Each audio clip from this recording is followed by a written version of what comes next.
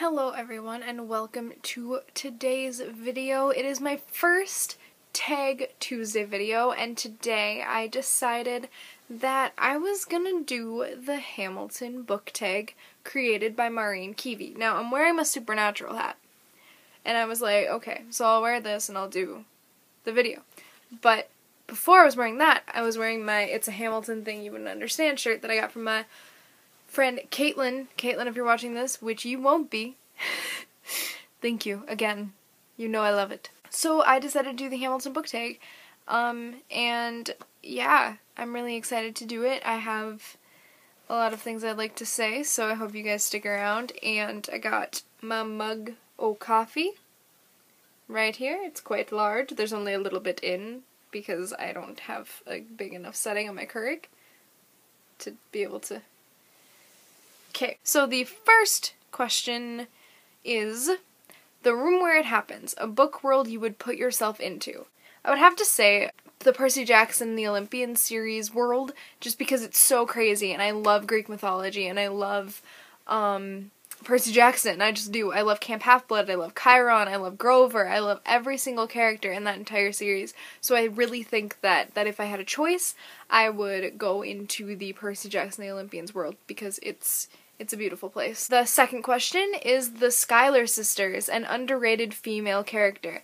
Now, I had a lot of trouble with this one, because I don't know any underrated female characters, because I haven't read that many books.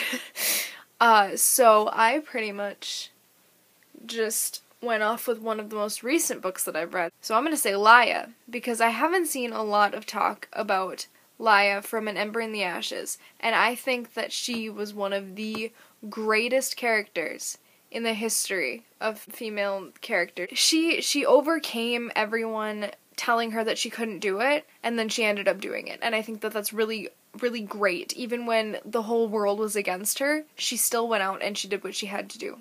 You know, so I think it's really great to see her overcome all of these negative opinions to go and do something that everyone thought was impossible. Number 3 is my shot, a character that goes after what they want and doesn't let anything stop them. For that, and I realize this is gonna be like a horrible answer, but I said James Potter. We don't know much about him, but I know for a fact that man did not stop until he got what he wanted. I mean, sure, he probably didn't bother Lily as much as everyone thinks that he did. He was raised in a household where his parents were very respectful, even though they were rich, you know? So I don't think he actually did that as much as everyone thinks that he did, but he did go after what he wanted. He became one of the best keepers? Yeah.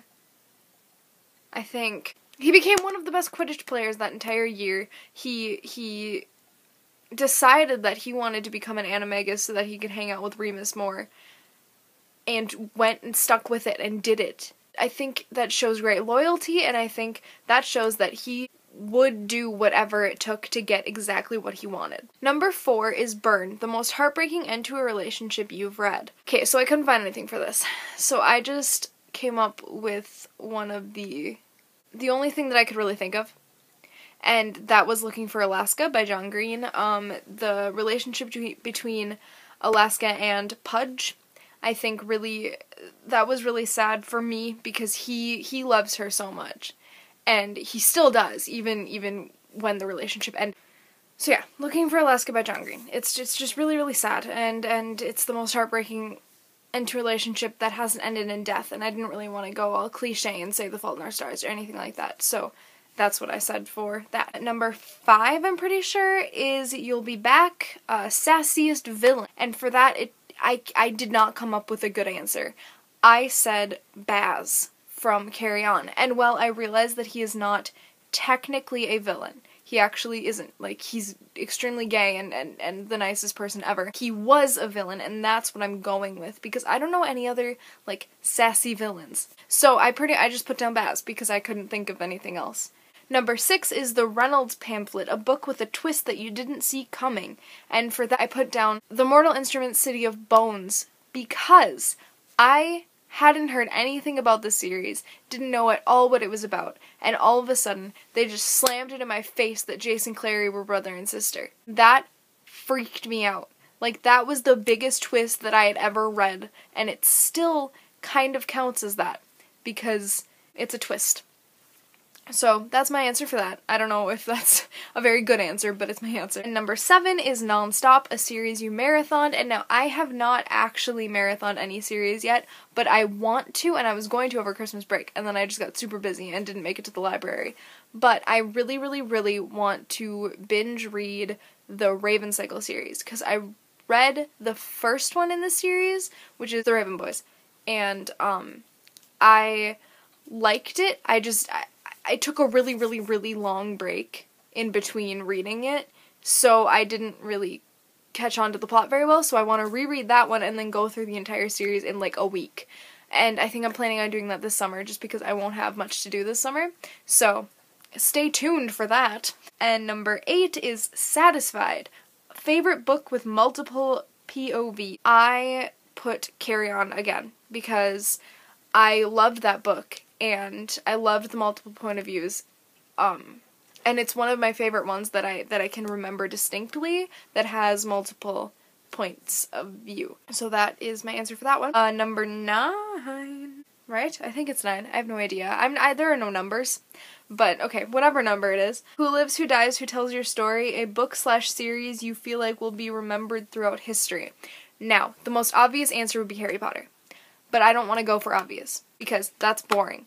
So, I decided to pick the Lord of the Rings series, because it has already been around for a very, very, very long time. And those movies, with The Hobbit just coming out, everyone was picking up the Lord of the Rings again, because The Hobbit is the first book, sort of, or the prequel. I don't remember which one came first. The Hobbit and then the Lord of the Rings series. So I really, really, really think that series is going to stay around forever, because they'll probably remake the movies, they'll remake the remakes of the movies, like, they'll do everything with those movies because they are such good, it's quality, and you can do anything with it, and I think that's wonderful. I really feel like those will be around forever, like, they will never leave. And the last question is Stay Alive, a character you wish was still alive. Now, for that question, this might be a spoiler if you haven't read the last book in the Harry Potter series, but if you haven't read Harry Potter, you can't avoid spoilers, so I'm just gonna say this really quickly. Remus John Lupin. I am still upset that he had to die. I am so angry. I am very angry. Very angry, and I wish that he could still be alive, because I loved him. I loved him so much. Him and Tonks were just had a baby, and now he will grow up without a family. I mean, he'll have Andromeda and he'll have Harry, but it's not the same. It's not the same. I'm still mad. I'm sorry, I'm gonna start yelling pretty soon, so we're just gonna move on. So yes, that was the Hamilton book tag. If you enjoyed, please let me know in the comments. You guys let me know in the comments what you guys want for the next Tag Tuesday. I was thinking either Supernatural or Sherlock, so if you have any opinions on that, let me know. And I hope that you guys have a great rest of the day. Subscribe if you want to see any more videos. Keep on reading. Bye!